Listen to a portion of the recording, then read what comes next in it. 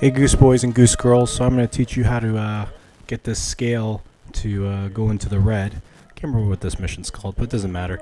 All you got to do is you got to put about 2 or 3 tomatoes or pretty much any fruit or vegetable on the scale, and it will tip over into the red or start beeping. Yeah, that's what they want. You want it to start beeping.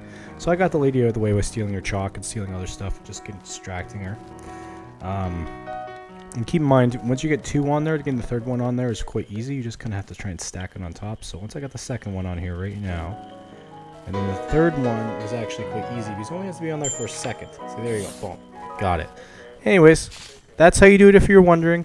If this video helped you, please like it, and please remember, do not subscribe to me.